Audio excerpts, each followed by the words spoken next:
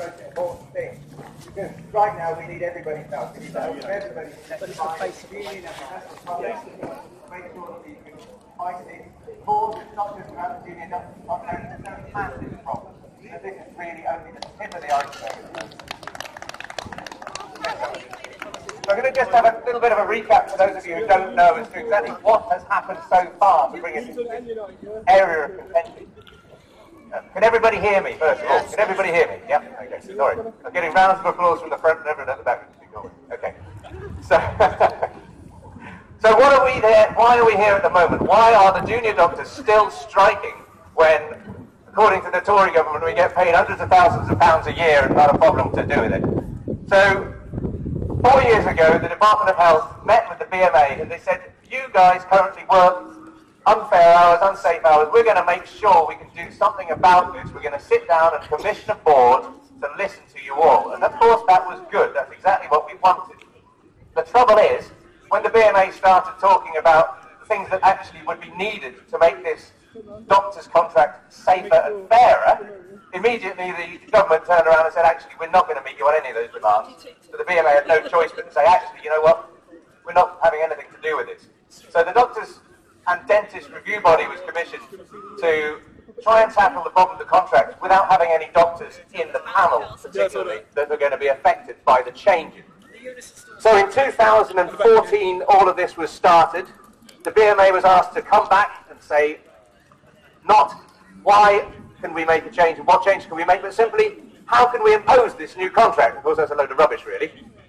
So in September last year, 2015, you'll remember there was a ballot sent out by the BMA to see how many doctors supported taking a form of action against the new contract, which we deemed to be very much unfair and very much unsafe at the time. I'm going to explain why it's unfair and unsafe in a minute.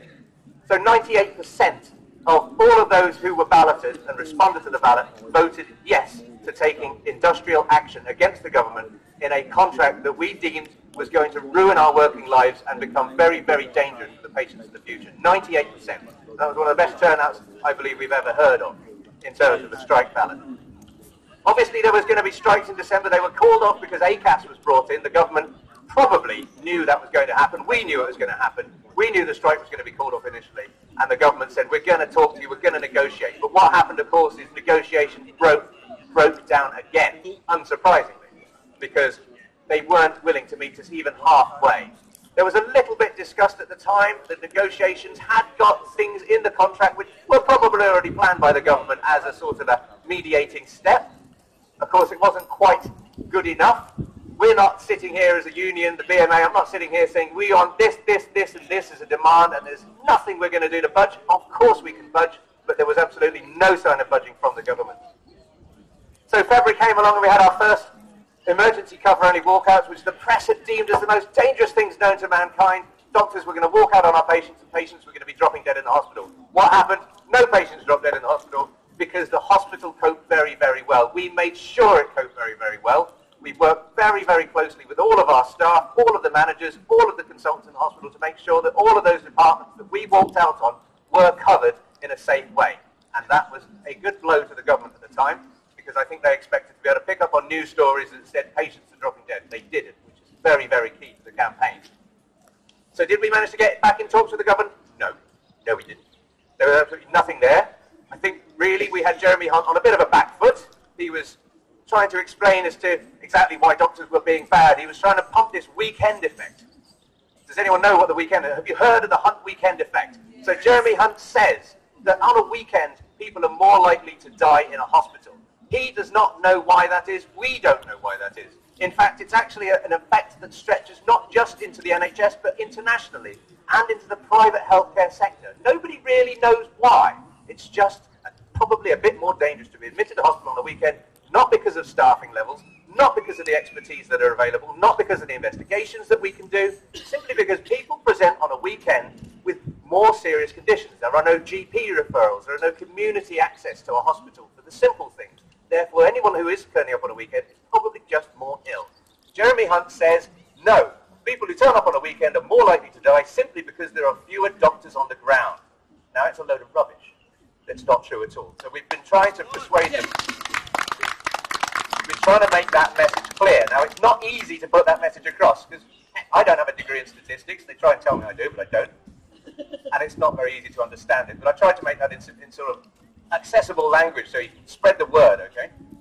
Jeremy Hunt did say that. We said no. We said this weekend effect is basically like, and I analogize it to buying an ice cream on a sunny day, okay?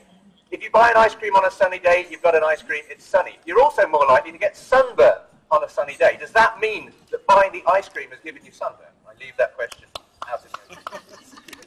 So I must say, why have we waited so long to talk to you now? Now, I'm going to give you the honest truth. Doctors are pretty rubbish at being in a union, okay? I'm not going to lie to you. I didn't really know what a union was until last year. I certainly hadn't envisaged standing here and talking to you all as a result of being in the union. Now, we'd never relied on a trade union before particularly. We never really knew what it could do for us. We certainly didn't know what all of the trade unions together have the power to be able to do for us. We never needed to be in that situation. We've never had that thrust upon us to actually have to start being engaged. So we didn't come out and seek all of the trade unions initially. We hope that we can handle this on our own. Of course, it turns out that, as Brian had said to me actually very early on in the days, this isn't going to go away overnight. And now here we are 6 months later, it hasn't gone away overnight. Now we've realized, you know what, we've made a mistake there. We actually need everybody's help. Okay? This is why I'm here today. So I appreciate that. Thank you very much for this. So I'm just going to give a little bit of a rundown, okay? I appreciate that I don't want to take up too much time. And do tell me, Andrew, wherever you are, if I'm waffling, okay? Thanks. So what are the outstanding issues? Well, I'll give you a hint. It's not about Saturday pay. Okay? That's pretty much exactly what the BBC says it is about, but it's not, okay? There's a few details that I hope to explain. Do forgive me if I see anyone dropping down asleep in front of me. I'll change my tack, okay? The contract is not a simple beast, okay? We don't really understand it. I've read through the vast majority of it to the extent that I'm thinking I'm going to fall asleep now, okay? The current contract that we've got is not simple either. Nobody really understands that either. But what we do know is that it's going to make life difficult. This new contract that's proposed is going to decimate what's left of our morale, what's left of our energy. It's going to make a tired workforce even more tired. It's going to make doctors make more mistakes, not less mistakes. We cannot see that happen. We're already overstretched. We're already working well into our reserves. We're not getting paid to work into our reserves. We just do, because it's the kind of thing we do. I think we're quite nice people. I hope we are anyway. This new contract is going to see us overstretched, okay?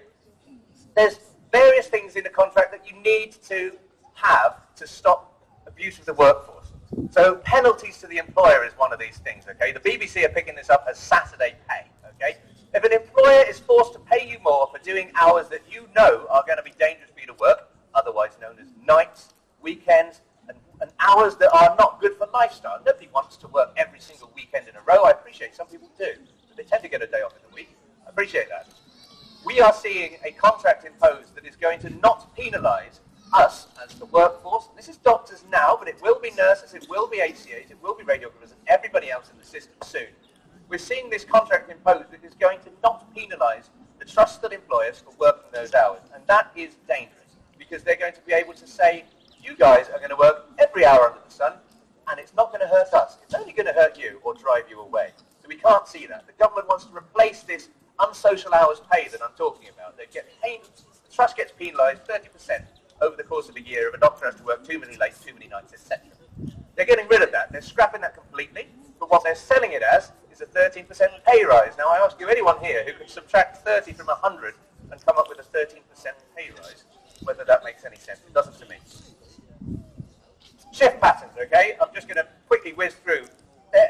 It's normally no doctor works upwards of 90 hours a week. There might be one or two in the country, but realistically they don't, okay? What the government is pumping out in this contract is that this is going to be great because we're going to stop doctors. All doctors are going to be working 90 hours a week. We're going to stop that. That's actually a load of rubbish because nobody does that anyway. So what they've done is they've changed the target from something that doesn't happen to something else that isn't going to happen, but sold it as a good thing. And I see that and I think, well, you clever lot of sods. There was no real response to that in the media. In the media, it's reported as the government is reducing the number of hours a doctor's going to work. Isn't that a good thing? And that's about it. That's what they've left it as. We're a bit worried that we're not going to get these compensatory rest times, but I'm not going to go into that too much. There's a lot of detail on there. For goodness sake, don't go to the Conservative website and find out about it. And don't go to nhsemployers.com either, because theirs is very, very biased.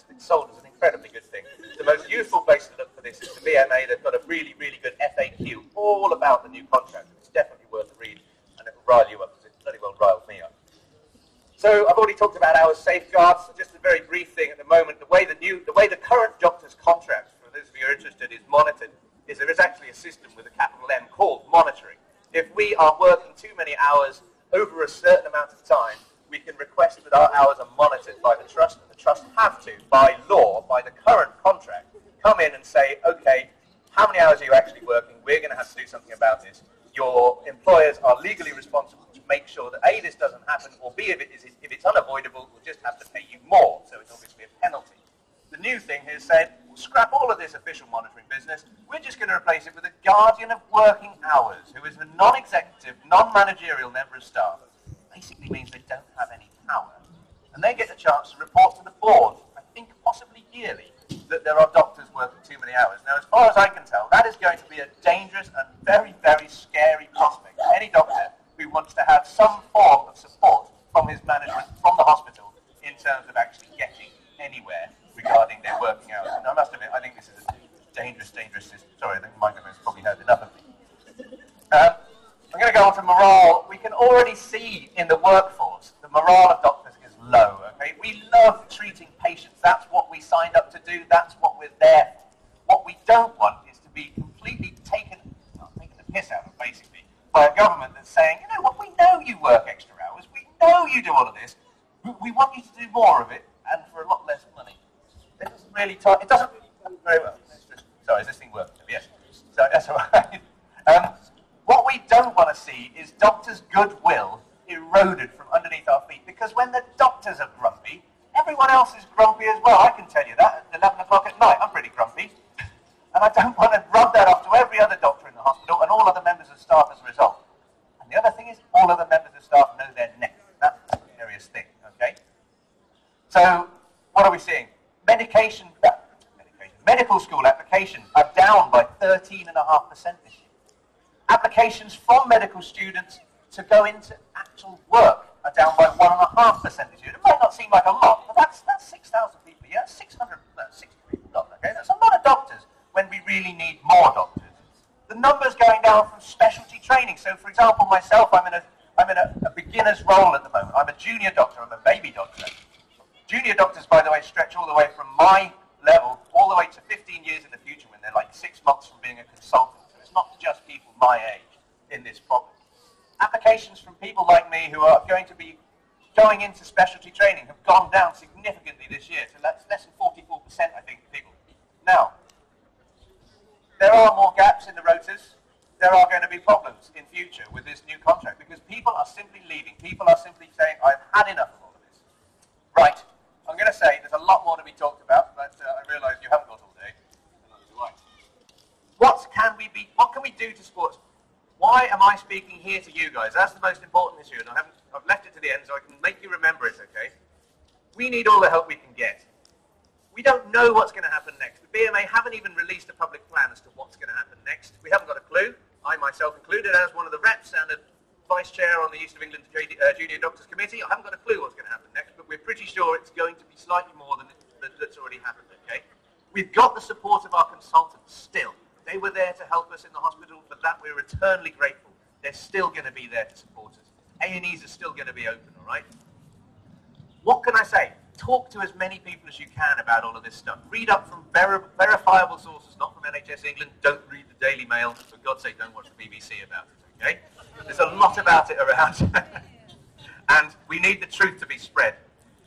Don't forget there is a lot of misinformation, okay? Use social media. Spread the words to friends and family. Spread the words to union colleagues, all of the people you work with, nurses, paramedics, auxiliary staff, everyone, teachers especially, you know, after what's been spread from yesterday, okay?